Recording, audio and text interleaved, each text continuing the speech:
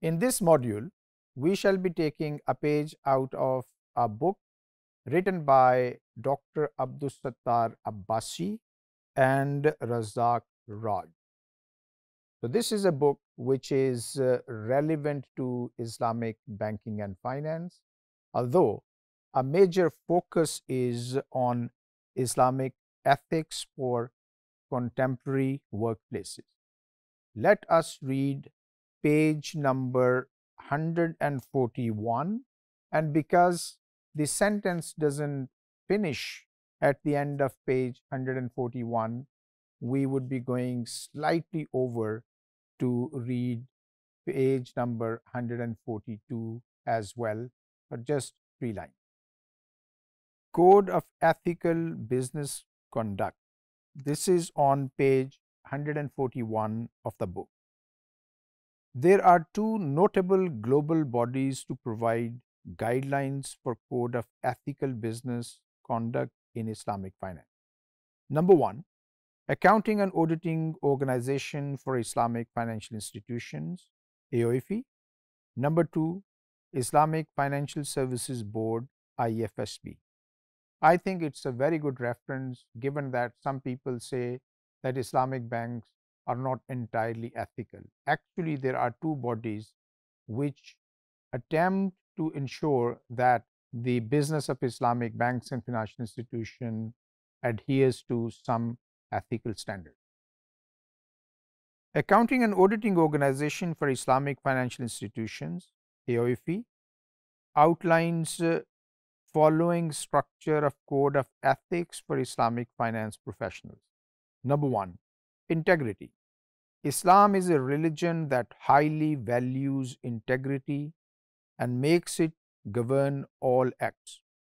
Islam also values the capability to perform duties, which requires that the accountant and others who are in charge be competent and adequately qualified.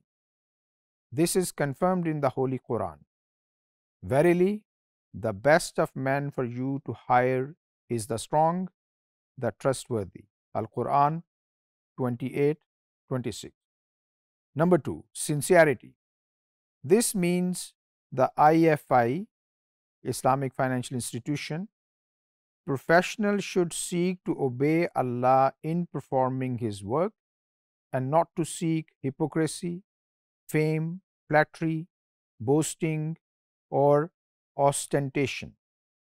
Being sincere entails that the professional does not subject himself to external influences and pressures, but applies himself to his work on a religious commitment as well as a performance of his professional duty.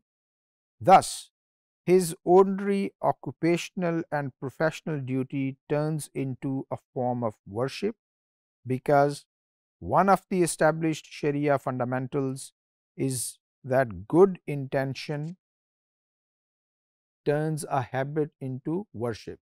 Hence, the professional becomes worthy of reward from Almighty Allah apart from the material gain and the usual praise he receives for his efforts without making such gains and praise his sole objective.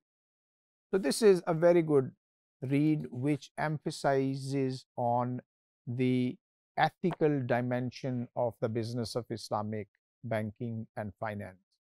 So, one should conclude from here that Islamic banking and finance is not just technically, juristically good, it has a very explicit ethical dimension as well.